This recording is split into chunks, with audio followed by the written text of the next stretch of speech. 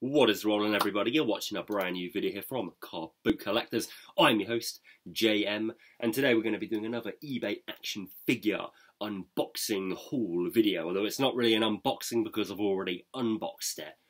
What are you going to do about it? So yeah, very similar to my last video. This is just a lot of stuff which came from eBay. I believe this is what the guy did specifically say in the description, is like he sells at conventions, and they're not on this year, so he's just like, I'm just clearing out my crap. It's all a job lot, probably not going to go for very much money. Please just buy it, get it out of my hands. And that I was glad to. So I won. He had a few lots available. I won a couple of them, and I didn't pay very much money for this. Like, it was a bloody good deal, to be completely honest. Some really nice stuff. It's a real random mix. We've got a little bit of everything, you know, some Star Wars, some Doctor Who, some whatever these are. Egg bods. There's a little bit of everything. Some Transformers. So there's some good sort of, you know, like staple thing, you know, Star Wars Transformers, and there's some more obscure stuff as well, which is the sort of thing I like to go for, just because no one else has really got it available. So I like to go for the more unusual lines of figures. So yeah, very hard to show this lot. So about 25 bits altogether, so hopefully it won't be too long of a video. So there you go. Now I'm going to say, someone commented on the last video I did and was like, it's too dark, turn a light on.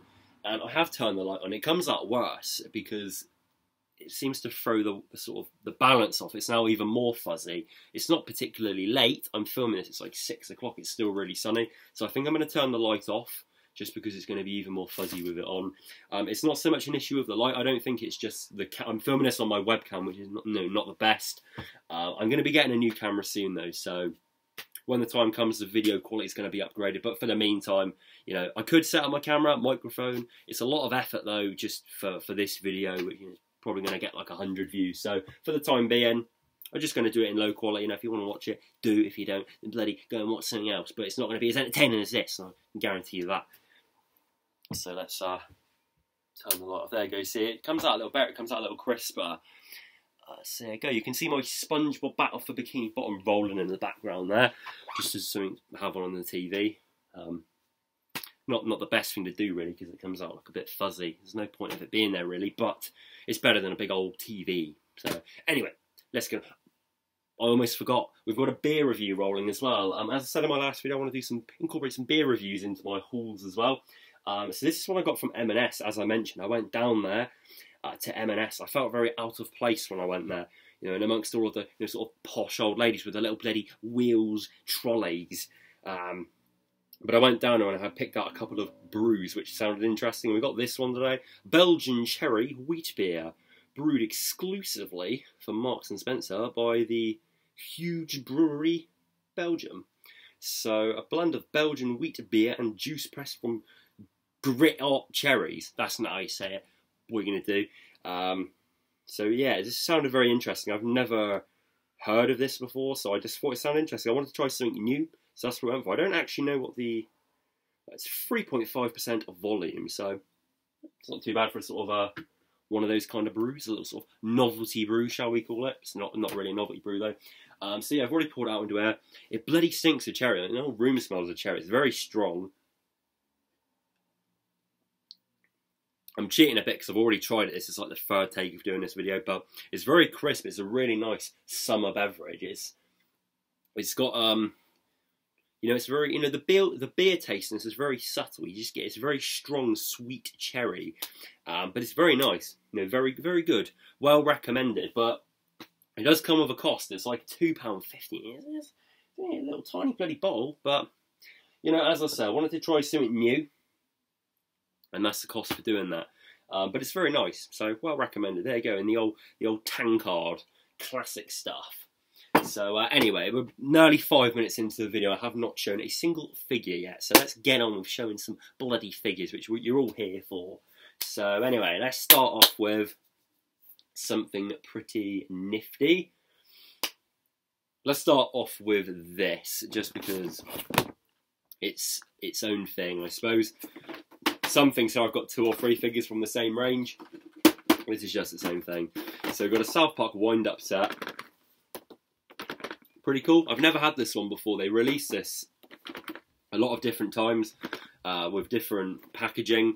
I've had the one many times before, which doesn't include Chef. It just comes with the 4 main characters. It comes on more of like a card back. It's got a card up here. My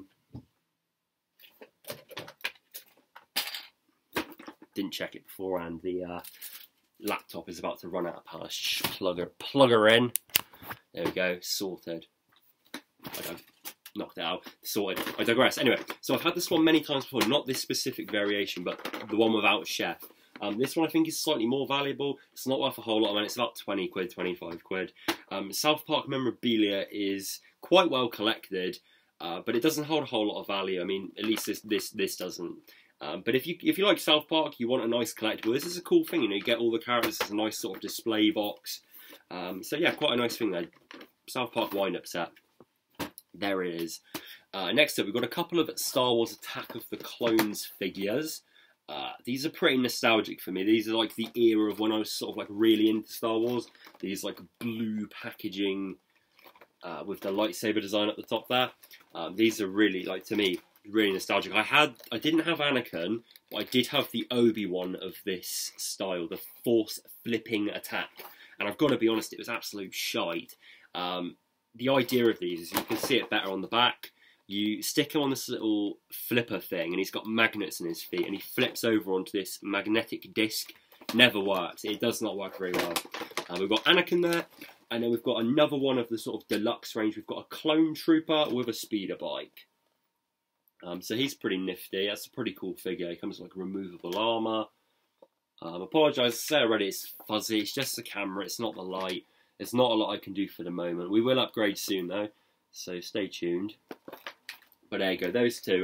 Not the most desirable figures. The packaging, they're not in very good nick. They're quite torn up. And when I get these in bad condition, sometimes it's easier to crack them out the box.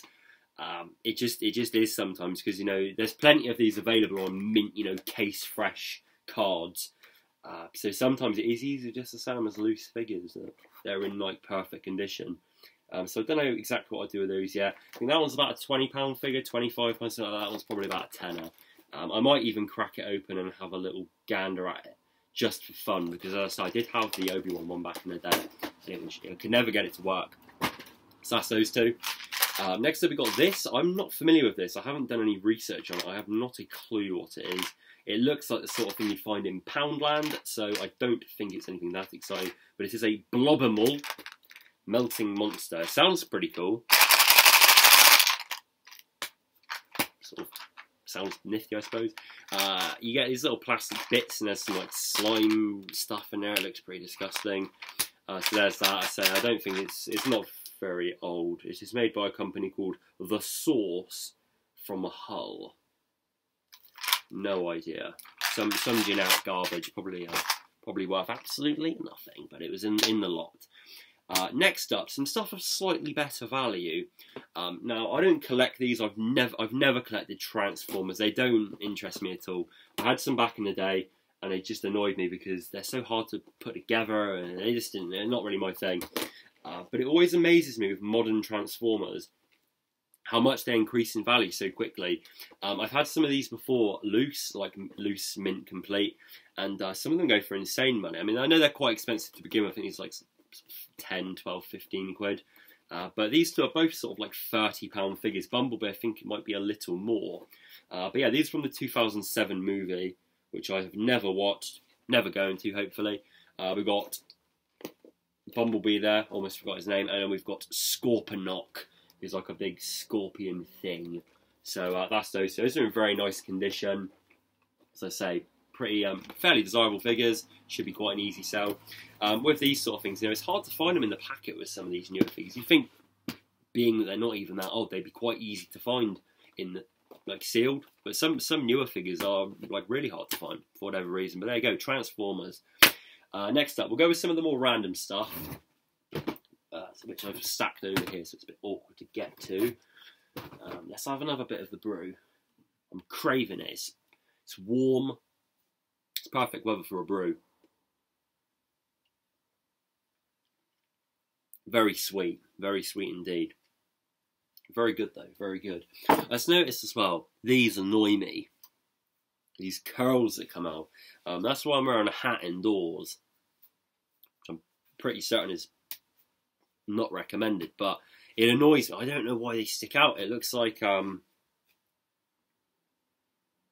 know, something. But the problem is I either have it on and I look like Michael Moore, or I take it off and I look like Dave Clark. So it doesn't really matter. It's better just to keep it on, I suppose, for the time being. It's going to be cut soon, so it's not a problemo. Anyway, digress. Let's get on with the figures. So next up, we've got one here. This is from the Lost in Space movie. We have got Major Don West.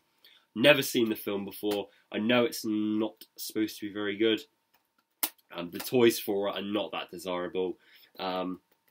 I know a couple of them are. I know some of the robots are fairly sought after.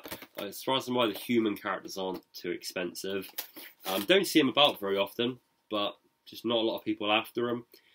This one is not in the best condition. The bubble's very yellowed, and when they go yellow, they're very easily damaged. You can't really see it, but you can hear it there. It's got a big fat crack on the corner.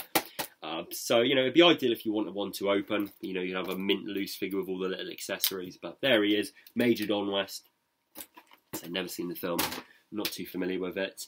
Also, something I'm not too familiar with is this right here. This is Babylon 5.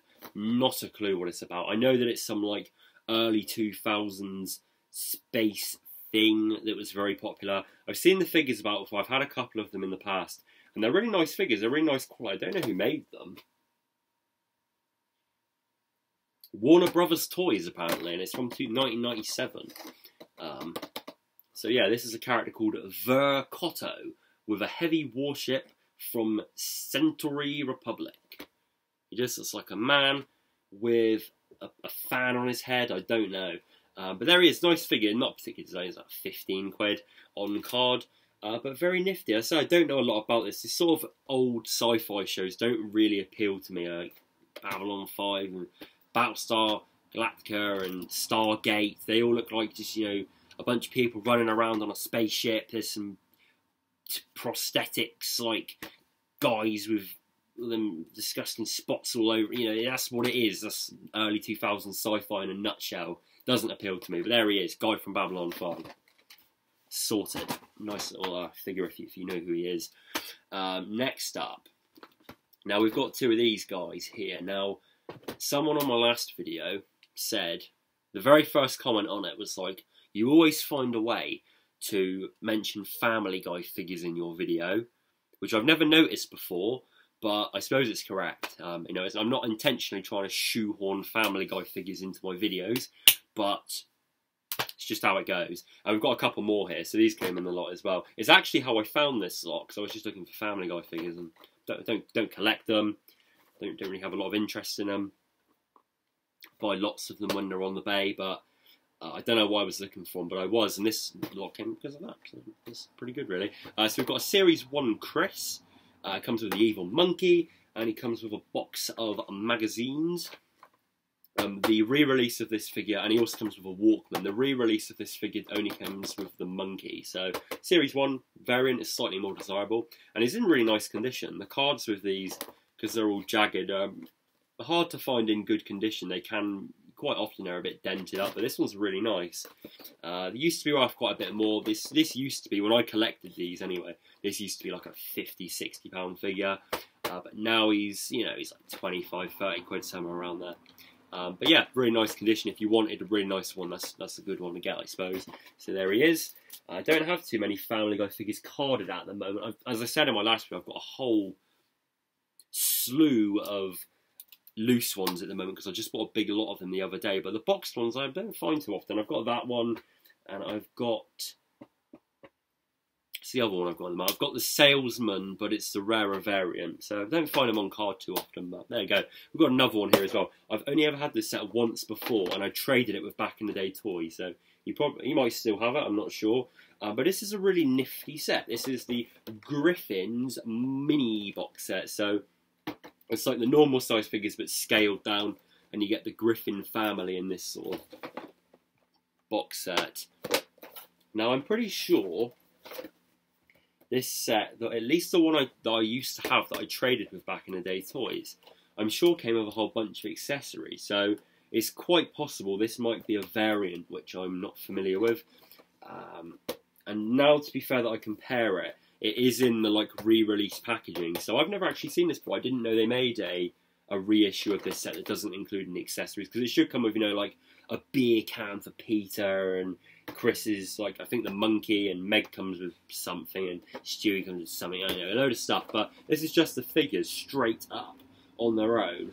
So pretty, yeah, 2009. So this is some kind of remix. So I've never seen this pack before. So there's that. Family Guy. Not very popular anymore, but occasionally people want to buy the figures. So what can you do? Next up, we've only got a few more things now, to be fair. Let's go with these. There's 4 of these here. I'm not familiar with these. I've never seen them before. I don't think they're too desirable. I couldn't find too many of them about for sale, but I think that's probably because no one bought them back in the day, and I can't imagine anyone wants to buy them now. So these are Transformers Dark of the Moon egg bonds. So they're like little egg-shaped characters that wind up and they sort of walk along. So we've got Bumblebee there, we've got Optimus Prime, and we've got Eggatron. That's funny because it's an egg. Yes, so there's those egg bods. That's the full set of these. As I said, I couldn't find too many of them available. That is the full set of the Transformer ones.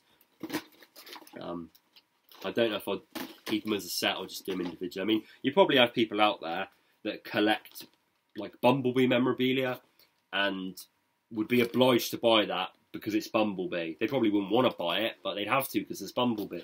So it might be better for me to just do them individually. But I'd say not worth too much money. Probably, I don't know, 10 quid each, free postage probably. Maybe a little more. We'll see. Egg bods. And we've got this one here. This is more a generic one. So this is a Crack Commando, who's a little soldier. I would assume that is probably of zero desirability to anybody. But egg bods, whatever they are, there's another one of them. Just tracking down there. We've only got, what is this, 2, 4, 6? We've got 7 more items to go, and most of them are the same range of figures, so it should be pretty quick. Next up is this. Now, this is really cool. I've never had any from this range before, boxed. We've got a Corgi Classics James Bond collection. We've got the Moonraker ship with, is it Drax? Yeah, Hugo Drax. Really nice condition. If I crack the box open, you can see still got, someone's taken. Oh, I say someone. I took it out earlier. It looks like someone had taken it out anyway. There's a pube in the packet. I don't know if you can see that. But yeah, really cool little set. I've had the figure a few times on his own. I don't know why. I always find the figures for these in battered condition in lots, or just at the car boot. But yeah, it's in really nice condition. It's not the most desirable one. It's probably about 20 quid. But that's pretty damn cool. I do like these. I used to collect the Corgi Classics Beetle sets, and they're a very similar thing. Very nice sort of thing to collect. I had like the newspaper taxi, and it comes with a little ticket woman, and they do like the submarine and the figures, and they're really nice things, and they're really cool. Like if you're into James Bond, there's so many different ranges of die-cast models to collect. You've got like the Diego Stini ones, I think it was, or is it Atlas? The ones that came with the magazines. That's a nice set to collect. But these are nice because you get them all together. They're uniform in the packet. They come with the little figures, and they look really cool when you have a few of them. So Moonraker, pretty nifty. There it is. Next up, let's go with these right here. These are probably some of the less desirable figures from this lot, but also maybe some of the best figures, because I think these are really nice and they're underappreciated. These aren't worth too much money, but my prediction, I think these are going to start to pick up some value over the next few years, or at some point anyway, just because they're really nice figures. They don't have a lot of value. But anyway, they're Doctor Who, made by Character Options. We've got a couple of them here. We've got David Tennant in his spacesuit, the original variant. They did like a million variations of this figure. Doctor in spacesuit, this dirty Doctor in spacesuit with a pot on a stand. Doctor in spacesuit with, like, I don't know, tiny scar on his face, and that's a separate figure. They did loads of them, but that's the original. Pretty cool. It's like an £8 figure, if that. And then we've also got the Mox of Balhoun. Comes with his little spider droids. Packaging is beat on this one. It's all creased up. The bubble is yellowed. Probably would struggle to sell this for a £5, but it's you know, it is what it is. There he is, Mox of Balhoun. There is a variation of this figure that is the earlier release. So the earlier release of these don't have the series tag on the top. So up here it's just, you know, plain. And the earlier Mox of Balhoun is a completely different figure. The base on it is like a really bright gold, and the figure is like a really pale blue. The earlier variant of it is, you know, not hard to find, but it's certainly different to this one. And you don't see them as often as this one. So it's something to look out for if you want it, which I don't think many people really do, to be honest. But there you go, Mox Balhoun. As I say, very affordable, these Doctor Who figures. If you wanted to collect these, you could build up a big collection of them for not very much money at all. I mean, if you bought these loose, you could buy both these figures loose. At most toy fairs, there's usually people selling these, like, you know, £2, £3 a figure. They really aren't that expensive. There's only certain figures, and then obviously the classic ones which are more money, but most of them are very, very cheap. But yeah, Doctor Who. I do think, you know, someday, give it a few years, when they've, you know, people start to collect them, they will. I think these will be like a staple line of figures that people want. So yeah, character Doctor Who, very like those, big fan, used to collect those back in the day. Then we'll end on these here. So we've got two figures from two separate ranges. So I've got two from Wally and two from Hitchhiker's Guide. There is a spider on me. What is this? It's only a little spider. I'm not gonna panic too much, but it's.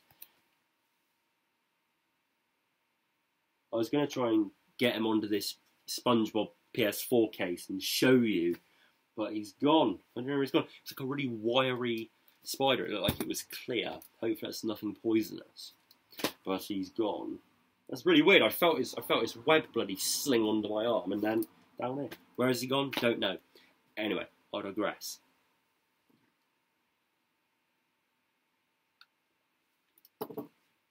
Very refreshing, very refreshing. I've got 4 more figures to show, as I just said. 2 of them are from Wally, and 2 of them are from Hitchhiker's Guide to the Galaxy. We'll go with the Wally ones first. Now, out of the whole lot, these 2 are probably the most valuable figures. These are really quite sought after. So we've got Mo, and we have got Search and Protect Eve. These figures are really expensive. Mo loose runs about £25. Eve loose runs about 40-50 quid with all the accessories. So, you know, carded, I'd probably value these bad boys, you know, 50 quid, 75, maybe even closer to 100, to be honest. You know, on a good day when someone really wants it. They're just hard figures to find on card. I find them quite often. I say quite often. I don't find them that often, to be completely honest. But when I do find them, they're usually unboxed with the accessories missing. And I've never had Mo before. But yeah, these are quite very sought after figures. They're not that old either. What are these from? There's no date on the packet. Like probably 2009, 2010. They're certainly not that old, but very desirable figures. And they were just in the lot. So that's pretty much what I bought that lot for these 2. Very cool. I'm sure there's some figures which are a little more sought after even. There's a lot of Wallys in the set, different variants. U-Repair Wally, Dance and Tap Wally, Cuban Stack Wally. So many Wallys, but only 1 Mo, only 1 Eve, I believe, maybe 2. Fun fact about these: the Axiom Captain, who's just this like fat dude here. My local 99p store, before it closed down, they had shelves of them. No one wanted them for months and months and months and months. They had just tons and tons of that figure. I think out of all of them, that's like the least desirable. I think it's only worth about £10 sealed. But they had tons of them for years. Yeah. I think I've probably still got one somewhere. But there you go, Axiom Captain. Wally, very cool. Very happy to find those. So yeah, you know, be on the lookout for those, because they are sought after. You wouldn't necessarily think it if you saw them out and about, but you know, people are after them. And then finally, last up, now these I'm the most excited about. These are cool. I've never had this set before. I've had all the others before. These are from Hitchhiker's Guide to the Galaxy. The movie which came out is, what, 2007? 2006. Again, there's no date on the packet. I'm going to guess about 2006. But these are really cool figures. I don't like the film that much. I know it's one of those films that's got quite, it's got a cult following. But I watched it. I didn't think too much of it. It was okay, I thought, but it wasn't absolutely amazing.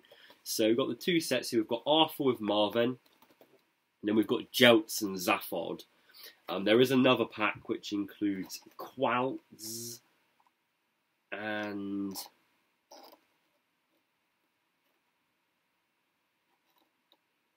I don't know who it includes. I'm trying to work it out because there's only 5 figures in the range, and I did them in 6-inch scale, and I did them in 3-inch scale in the double pack. So I don't know who the other character comes with in the double pack.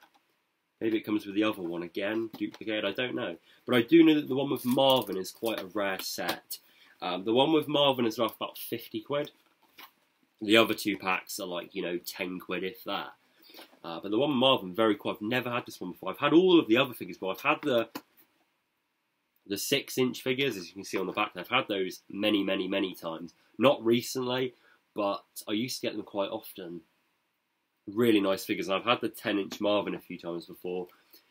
And funnily enough, the 6-inch Marvin is worth more than the 10-inch one for some reason. I don't know why. When I've had the 6-inch one before, it's an easy £125 figure.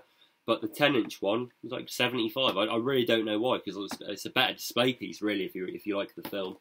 But there you go. He doesn't look like they've painted the pupils, and you're not going to be able to see it because it's gone all fuzzy. But they haven't painted his pupils on for whatever reason. Bloody Martin Freeman there. So yeah, nice little figures. It's sort of, as I said already, it's one of those ranges which. It's not something people are after. I mean, if you go to a toy fair, convention, people are always after Transformers. A lot of the dealers selling, if they sell figures, are going to have a few Transformers. I like to have the more obscure stuff, which, is the sort of stuff which people come along and go, bloody hell, I didn't know they made figures from Hitchhiker's Guide to the Galaxy. I don't want to buy it, but I didn't know they made it. That's cool. So, it's the sort of stuff I like to have around, so they're very cool to have these. They can be slow sellers, but it's the more obscure ranges which catch my eye a little more than the more standard stuff. So, anyway, there we go. It's almost 30 minutes long. I've been rambling for. Hopefully... Oh, we've got one more item. I thought I'd ended it on a high note there, but then we're taking it back around to an absolute piece of garbage. This is a UB Funky. Is that the final bit? Yeah, UB Funky. This is the last bit. This was like a series made by Radica, who you might be familiar with. They made the 20 questions game, so it's like a little LCD game, and it's like, oh, what colour is the item you're thinking of? And you're thinking, oh, it's multicolour, because I'm thinking of garbage. They made those, but they also made these UB Funkies. You bought like this big one, and you could plug these, and they all had their own individual game. Quite obscure range of figures. They aren't worth very much money. No one really collects them, but I imagine they're quite hard to find in the packet. I only know about these because one of my friends back in the day won a competition, and he won the main plug-in thing, like this big one, and like a whole load of the little characters. So I played it a few times, and it was absolute rubbish. It was really not very good. It's no wonder why they didn't take off, because they're crap. But there's a sealed one, UB Funky. So there you go, that's the entire, that's it, that's the full bundle as far as I'm aware. All of it. Yeah, that's all of it. So there you go, thank you very much for watching this video. As I said already, nice size, really happy to get it started. It really didn't cost too much money either. It was a bloody bargain. Beer review, I'm not going to give it a review like fully. I'm no good at reviewing these, because I don't have anything to say about it other than it's nice. It's more just an accessory for the video, it's just something I can consume while I'm filming it. But, very, very tasty. I'm surprised actually, because I'm not usually a big fan of the more fruity beverages, like the cherry cider. Not my thing really, but this tastes really good. It's very, very good. So there you go. Go and check it out if you want to.